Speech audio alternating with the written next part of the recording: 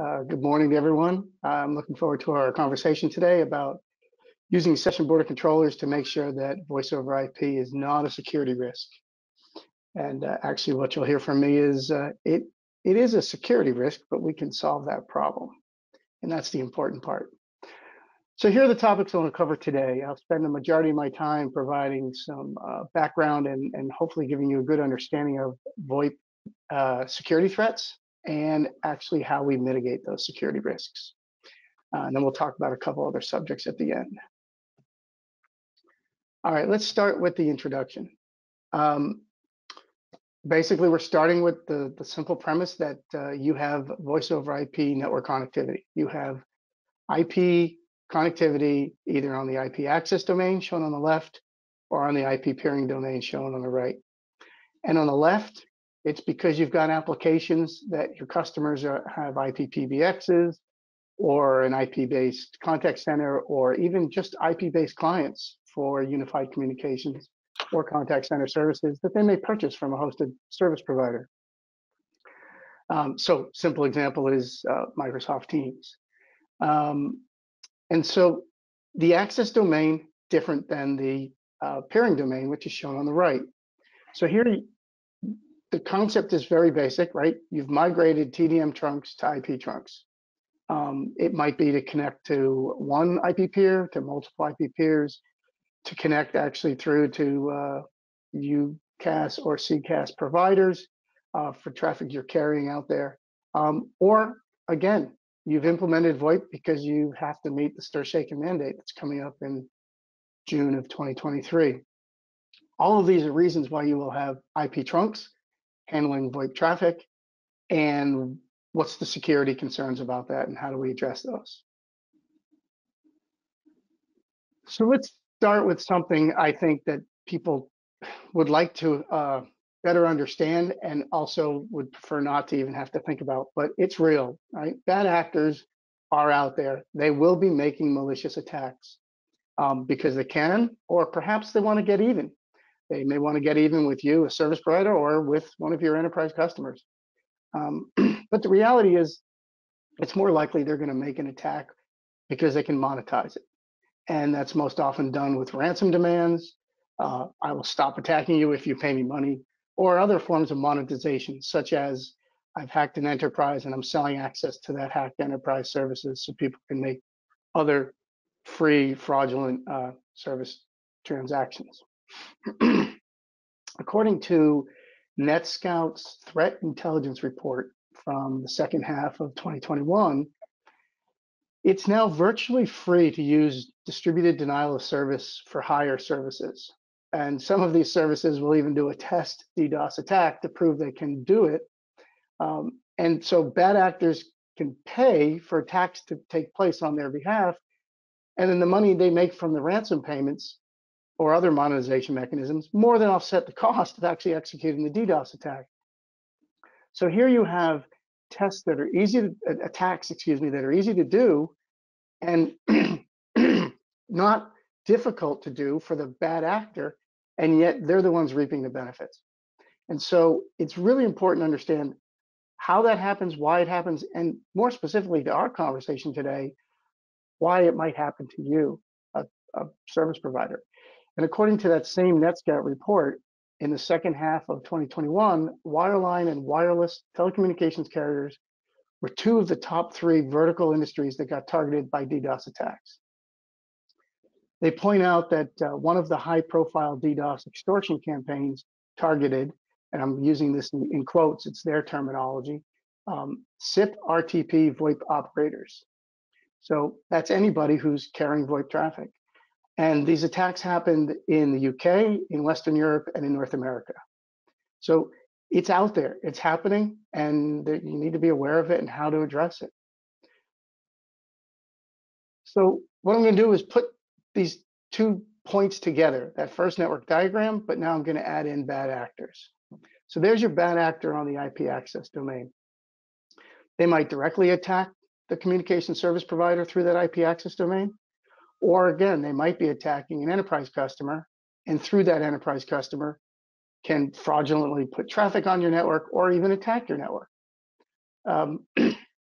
On the peering side, right, the threats can come from anywhere through IP peers, and that's a big challenge. You don't know where they're going to come from. Now, I've not shown that bad actor attacking through the UCAS or CCAS providers. That's just probably not going to happen. Oops, I apologize for that. What's more likely going to happen is they're going to attack the unified communications or contact center as a service provider themselves directly for gain. They're not likely going to go through them. However, it's important for you to understand that you're going to expect those service providers, the UCAS providers and the CCAS providers, to have their own security to prevent them from being a conduit to get to you. Again, it's a big picture. You've got to protect yourself. And so, what are you going to be attacked by? What are those threats? Well, let's start by discussing what they might look like and where they're going to occur. And you can see I've put up here the 7-layer OSI stack. And what you're going to find is attacks can come from a lot of places. Many attacks, especially volumetric attacks, and I'll talk in more detail as we go on that, will target the network, transport, or session layers, or possibly multiples of those layers simultaneously. The attacker is going to generally be looking to exploit weaknesses in those protocol specifications and weaknesses in implementations of those. And the primary purpose of this is going to be to deplete compute resources that are available on whatever server they're attacking. A couple examples. The most well-known protocol-based attack is something called the SYN flood, and it attacks the transport layer. So it exploits the TCP three-way handshake scheme. What it ultimately does is it causes too many TCP connections to be in something called a half-open state. And ultimately, what that means is legitimate actual connection requests can't be handled. Another example of the networking layer is something called an IP fragmentation flood, otherwise known as a teardrop attack. And there, the aim is to saturate the bandwidth and compute resources so they're no longer available to be used for legitimate purposes. Alternatively, you might see attacks at the application layer. And there again, the intent is to take down the application or interrupt the processing of the application layer by exploiting weaknesses in the implementation. So these attacks, again, can be high volume, or they can be things like malformed packets. So in the case of what we're talking about here, there'll be malformed SIP or RTP packets that have to somehow be handled so that the traffic is not disrupted. And then the other thing to keep in mind is that bad actors are going to be highly adaptive. They'll modify their attacks and they'll attack at multiple layers. And furthermore, the other thing that people really need to keep in mind is any of these attacks can come with associated ransom demands. Increasingly, ransom demands are not of the flavor of, I've hacked you and I'm going to release all your private data. Don't get me wrong, those absolutely still occur. But in this case, I don't even have to hack you. I just have to attack you as a bad actor, cause disruption to your business, and say, pay me and I'll stop. And of course, maybe I do, maybe I don't. Maybe I stop and I start again next week. You just don't know if you're being attacked. So there's some serious threats out there. So I want to take a little closer look at the attributes of a distributed denial of service attack that I just mentioned. Right?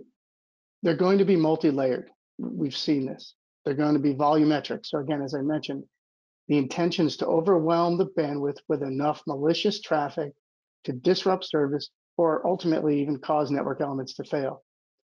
Alternatively, we're seeing an increasing number of attacks that take place. While it's high volume of traffic, it's not intended to overwhelm bandwidth. It's actually a lot of small packet size packets that are intended to overwhelm the packet processing of the system that's being attacked. Adaptive, I've already mentioned how attacks change the tactics change during an attack. I'll give you one example. In late 2021, I assume many people know, if not, bandwidth here in the US was attacked. And that attack started out as a brute force network traffic flood. During the attack timeframe, it evolved into a specific volumetric attack using UDP botnets from spoofed addresses. I will touch on that in a bit. And then it changed into a targeted attack with a flood attacking specific VoIP APIs. The bad actors were overwhelming multiple aspects of bandwidth, network, and its infrastructure, and the applications in an attempt to cause a serious amount of damage. And the last one is coordinated. There was an example earlier in 2021. There were 50 local telecommunications providers in Brazil. They were all attacked with a distributed denial of service attack that started within a 3 minute window. It was coordinated. It was intended to disrupt network level businesses and ultimately cause some concern across the industry of the weaknesses they had in their security. So bad actors have a lot of tools, a lot of innovation, and their goal is to be as successful as they can. And so your goal is going to be to stop that. I do really want to spend a little bit more time on what we're calling a distributed reflective volumetric attack. It's really important to understand these because they're so easy to do. So as I mentioned, these attacks are intended to overwhelm network elements with traffic to the point where they become non-functional. So it starts with the bad actor, shown up there on the top left, spoofing a legitimate IP port address of their target victim. The target victim is shown on the top right. So that would be you, communications provider. And in your network, the target can be any network element. As long as they can spoof the IP port address of that, you're now an attack target. So what happens is the bad actor sends request messages to publicly accessible UDP servers. Those servers serve as reflectors. So the request message that's sent could be any number of different protocols: DNS, SNMP, connectionless LDAP, and the attacker spoofs the source IP address, that's your address, with, excuse me, they spoof your address and they send these requests to the reflectors. What happens then is the reflectors send the responses back to your network, to the network IP address and port that's been spoofed. The value of this is that the response messages are a significant size bigger than the request payload sizes. So for example, connectionless LDAP responses are 70 times bigger than the request message. There's other protocols that are even larger than that, but it doesn't take a very large number of requests to generate a large number of traffic that's going to go hit your network. And there's thousands of these types of unsecured, vulnerable UDAP servers, and bad actors can use hundreds or thousands of each of these servers. So it's very easy to generate a huge traffic attack on a network. And because the attacker is behind the reflector, it's difficult to identify them and block them. So this is a challenge. This is absolutely a challenge in the industry. It is not just against telecommunications providers. It happens all over the world against anyone who's got IP traffic. So it's important to understand that people are very well versed in how to conduct these attacks. They understand how to conduct them, how to make sure that they're successful. And ultimately, it's going to be incumbent upon you to figure out, and us to help you figure out, how to prevent those attacks, especially as they're coming over IP networks for VoIP services. So with that, let me go ahead and move on. And talk instead about what an SBC can do and why it's designed specifically to mitigate these threats. Let me start though with next-gen firewalls are not equal to session border controllers. So I'm assuming that some of you may have already implemented IP trunks for VoIP services, or already looked at providing IP trunking for data traffic, and may already have a next generation firewall in your network. Again, they're great for data traffic. They're not so good for VoIP traffic. And there's a couple reasons why. Most importantly, they have limited functionality when it comes to the application content, specifically VoIP. They're not VoIP session aware. They don't know when a VoIP call is terminated. So often what we find is the media that's associated with a VoIP call, the ports that are associated for that media are left open, leaving a potential gap.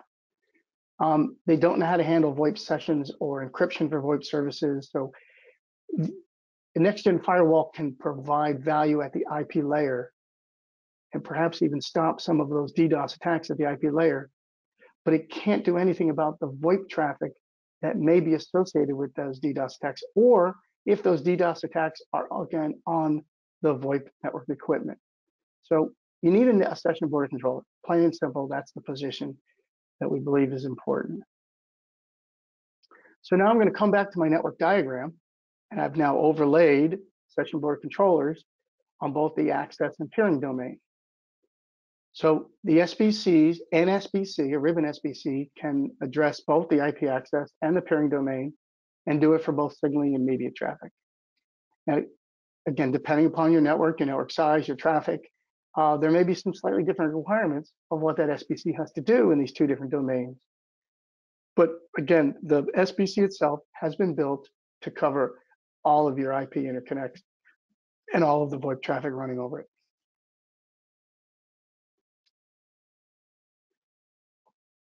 So I want to just basically benchmark an SBC. It's purposely built to deal with VoIP traffic, to deal with SIP and RTP and intelligently manage that traffic. It's a demarcation point, and it's a traffic cop, providing intelligent session layer management for real-time communications. So an SBC will simply put, dynamically identify, monitor, alarm, deprioritize, discard, or ultimately ban malicious sources of data on the fly in real time without any operator interaction. Yes, you certainly have to configure them. Yes, you want to make sure they're working properly, but the SBC is intended to do everything in real time and secure your real-time communications without somebody having to go, oh, I should change something.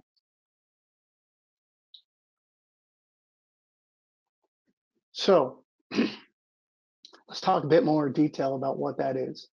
So as a demarcation point, a back-to-back user agent is the term that's used. It terminates, inspects, and reoriginates the SIP sessions. So SIP messages are coming in to an SBC. That session is terminated, it's inspected, and reoriginated and moved on into the inside of the network, right? And vice versa for traffic leaving the network and going outbound. So that provides network topology hiding.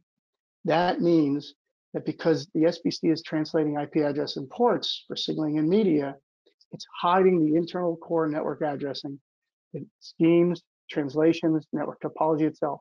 This is incredibly crucial to stopping bad actors from getting in and finding out VoIP network infrastructure points that they can attack. SBCs support transport layer security for signaling. So we're supporting peer authentication, confidentiality, and message integrity.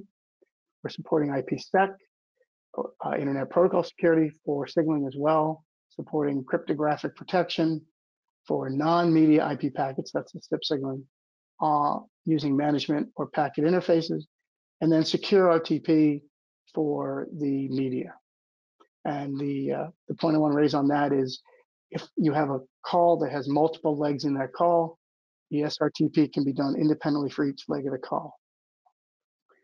As a policy enforcement point, the SBC is going to manage packet flows and traffic conditions against things like the denial of service attacks I just talked about, whether that attack is against the SBC itself or against the VoIP infrastructure behind it. Now, with a back-to-back user agent, it shouldn't be seeing the VoIP infrastructure behind the SBC.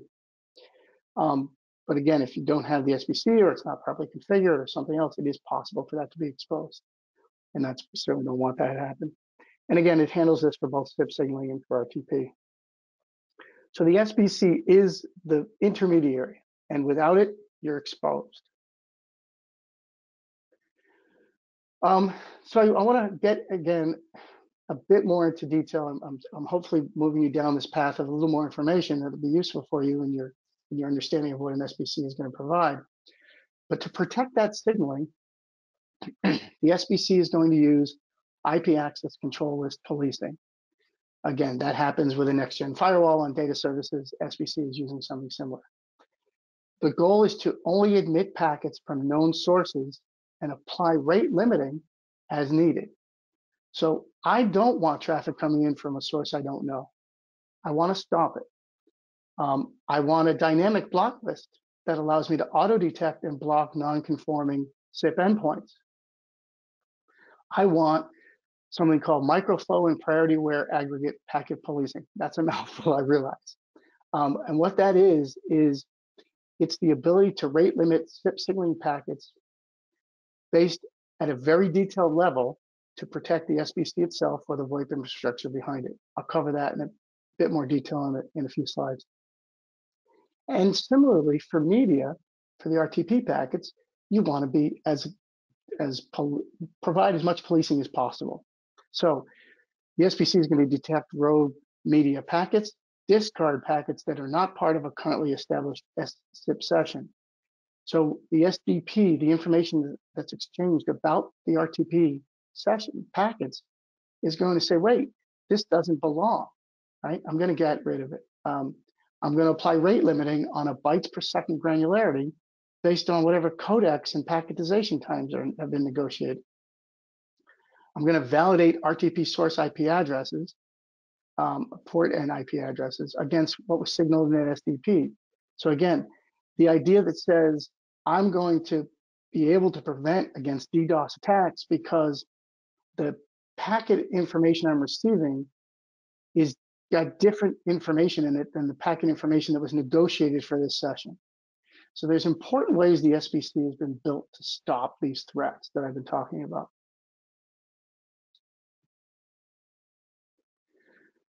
So I'll show you what this looks like on the two interfaces, on the network-to-network interface side for peering, and then on the next slide on the IP access side. So here's your SBC on the image on the top right, and that's got peering connections to peers A, B, and C, or A, B, and X, excuse me. And as you can see on the box below, there's some rules and precedences. Those are how things are processed to allow packets in or out. So as the bullets show on the left, and what we learned from these reflective DDoS attacks is we want to make sure that the SBC and its compute resources are only minimally being used for processing by discarding these denial of service packets as early as possible in the logic.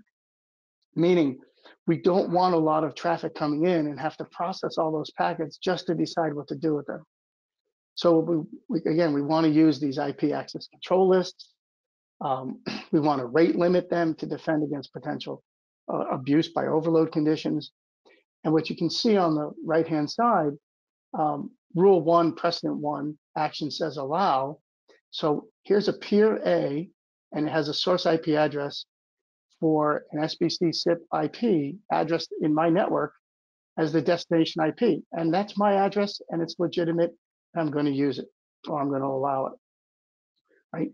There's possibilities for multiple things to set precedents and rules on. But the other thing that happens sometimes is I don't necessarily receive packets from IP addresses I know that are destined for my network, right? So I can confirm or I can learn unknown IP addresses and tag them or identify them as trusted after I receive and process a limited number of SIP requests and responses. So I want to actually go ahead and process them as few as possible to reach a threshold where I say, yes, this looks like it's legitimate traffic, and I want to go ahead and use it, or allow it is probably a better way to put it. Same thing's going to happen on RTP packets, right? We want to ensure that the RTP packets are coming from a valid destination into our network. And finally, Ribbon always recommends our customers use TCP instead of UDP, especially because TCP-based reflector attacks are very rare. The ones I discussed earlier are based on UDP. In conjunction, we also have a specific hardened Linux TCP/IP stack that we use that actually has schema in it that will protect against those TCP SYN flood attacks that I said were very common. So again, we know what the attacks are. We've built processes to understand how to mitigate those attacks. We've built processes to make sure that we can handle those attacks and still handle legitimate traffic without any degradation in processing. All right, on the other side, on the IP access side, we have multiple things that we've built and we want to use that are going to secure this side as well, again, from DDoS attacks or other attacks. So the section on the left is showing you something called microflow policing. So we're enforcing a per endpoint packet rate limit, and we're auto-managing what those packets are based on the registration states. So we're applying intelligence to what the traffic we should be seeing and treating it accordingly. Now that's the stage one on the left. Stage two, aggregate policing, is on the right, and it's a second stage where we take the packets that are admitted through that first stage, and then we use prioritization schemas to determine if the packet is desirable or not. So it's a very specific example. If a packet came in on an authenticated microflow, so on the left-hand side, I said, this is packets coming from somebody I know, they're trusted, then I'm going to give them a higher priority. So when all the packets are being managed, shown on the right, they're going to get a higher priority. So if for some reason something gets through that it shouldn't on the second stage of policing, it's still going to get a lower priority than the packets I know and want to process first.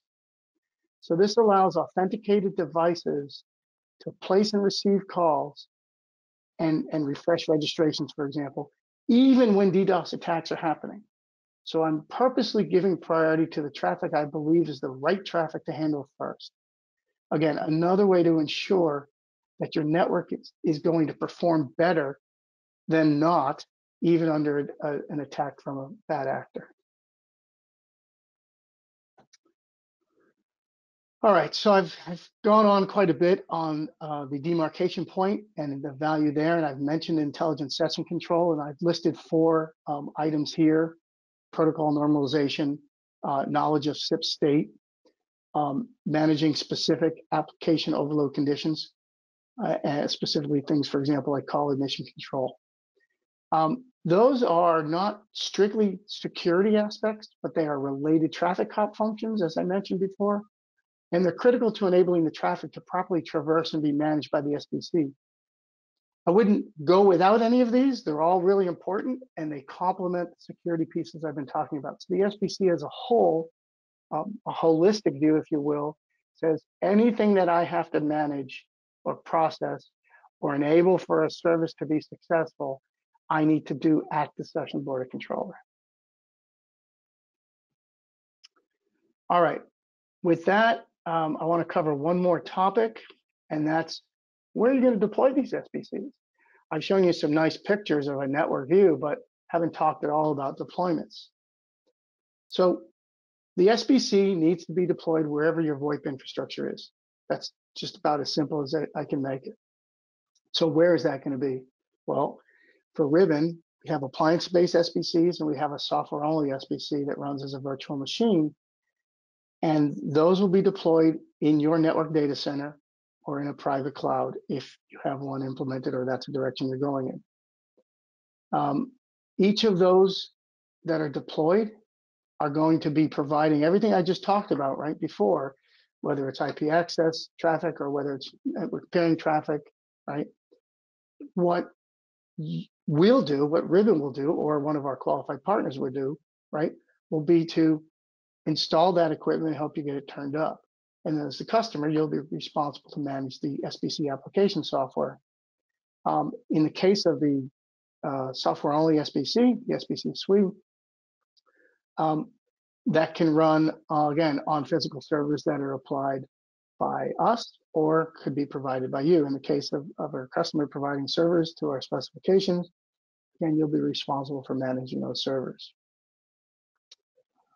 On a public cloud, which is another option, if that's a direction you want to go in today or in the future, right? We'll support our software-only SBC being deployed in AWS, in Google Cloud, and in Azure. So while the implementation services would still come from Ribbon or a qualified partner, you as the customer would be responsible to manage the SBC application. Whereas the cloud resources for the server infrastructure and all the network connectivity is going to come from the public cloud provider.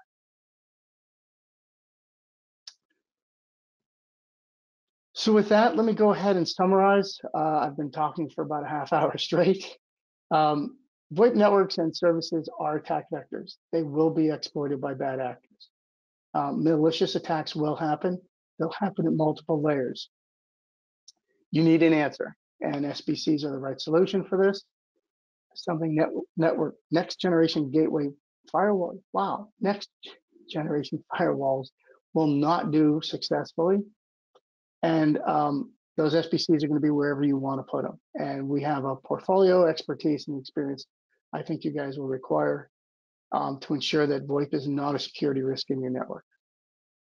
So with that, if there are any questions, I will open it up. Lance, do we have any questions? Yeah, thanks, Dan. We did have a couple, so we'll just start with this one here. And by the way, while we're going through these, please feel free to go ahead and type your questions in, and we'll have a few more minutes to take a look at those. First question is, you describe SBC use cases in the IP access and IP peering domains, and your network diagram showed 2 different SBCs for these 2 domains. Am I required to use 2 different SBCs for these 2 purposes? That's the question.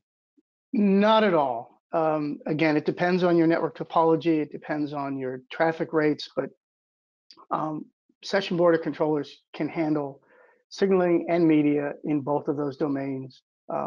There's some different configurations. There may be some different features that you can enable on one versus the other, but you do not need 2 SBCs. Again, it's entirely up to your network topology and how much traffic you have as to what you would like to deploy. Okay, very good. Does an SBC actually stop a distributed denial of service attack? That's an interesting way to ask that question. No, the bad actor is going to keep attacking as much as they can until they realize that they're being unsuccessful, and they will stop. So it doesn't actually force them to stop until they see some behavior, which is lack of success. Having said that, the SBC is absolutely mitigating that attack, preventing that attack from causing disruption in your network to the services you provide. And so it is making it a challenge and stopping the bad actor from being successful. And bad actors have no motivation if they're not successful, and they'll move on to another target. Or they'll change their tactics and try something different. Again, hopefully all of that is being protected at both the application layer and at the IP layers to stop different adaptable attacks. Okay, thanks for that. And this is the last question I'm seeing here. It's from a small carrier, small operator, and they would like to know, since they are a small operator, isn't their risk pretty low for bad actors? Well, sure, you may not be the first attack vector on their list. However, having said that, I'll use an analogy. I maintain my car, right? I want the brakes to be good so I can stop on time. I want the right air pressure in my tires so I have good handling. I wear a seatbelt because it's safe. I do these things not because I fear my car is going to fail me, but because they're good practices. So while you may not think that you're an attack vector, if you have businesses behind you that can be hacked, you don't know that, and you can be attacked. You can be attacked directly. The SBC is a best practice. It is I'll say it's a requirement. I mean, you won't pass inspection with your car if you don't have enough air in your tires, or your brakes don't work, or they fail, right? So there's a goal here of having the right infrastructure so that you know that you're protected against those attacks. I would venture to say if you never got attacked, that would be phenomenal. But I certainly couldn't tell you that, and I don't think you want to take that risk, even as a small operator. Yeah, better to be safe than sorry for sure. All right, well, that's all the questions I have. Any final comments, Dan, before I wrap it up? And I hope this has been useful. I hope you've learned something new. And again, if you believe that IP trunks, VoIP traffic are in your future, and especially if you are going to be meeting the stir, shake, and mandate later on in 2023, you're going to need an SBC. Give Ruben a call. very good. Well, with that, we're going to go ahead and close things out today. I do want to remind everybody on the call still, if you haven't yet signed up for the Ribbon Tech Forum, highly encourage you to do that. That's going to be here in Dallas at the Westin Galleria. Really nice venue, really nice part of Dallas, and a really great time of year to be in Dallas with cooler weather. And that's going to be November 2nd through the 4th, I believe. Is that correct, Dan? With a golf tournament, I believe, on the 1st. Yeah, that is correct. And by the way, Lance, we did have one more question come in around rules of thumb for estimating VoIP traffic volumes based on the quantity of end users. And I'll tell you that we actually spent a lot of time looking at this as we're sizing and engineering networks for our customers. I would say there's no perfect answer, but generally for residential subscribers, we assume about 3 CCS per subscriber, and for business, traditionally we've done about 6, and we'll engineer that. So it really, if you use the 3 CCS engineering value, that comes to about a 10-to-1 session to user ratio. So if you have 100 users, you can expect to have about 10 sessions. We then generally apply a peak index factor of about 20% to engineer the network to handle that. So if you bump that up by 20%, generally that's the max number of sessions that you should expect to see in like the busy seconds within the busy hour. And let me add one other point on that. So, and I think this is really important. You're engineering your session border controller for the traffic levels you expect with some overhead, as Jamie just identified. But the SBC itself is engineered to stop much more traffic than that when you get an attack. So you don't have to engineer it for the attack level. You're engineering it for your traffic busy hour levels, but the SBC is built to stop these attacks that can come in at high volumes. And I think that's really important point. I probably should have pointed out earlier. Thanks for seeing that one, Jamie. It sneaked in there under the radar. So thanks everyone for the questions. Again, later today you're going to get an email with the replay to this entire presentation. If you think of a question after watching it, or you just think of something later, reply to that email, and I'll get that in my inbox, and I'll make sure Dan and Jamie get a hold of it and can get back to you very quickly. But we'll have the replay sent to you later today, as well as a copy of these slides. So we appreciate your attendance today. Please check out our website for more details, and check out the Tech Forum event, as I mentioned, November 2nd through the 4th. And if you come in a day early, there's a really great golf tournament going on the 1st. So we hope to see you all there. Thanks so much for your time today, and we'll talk to you soon.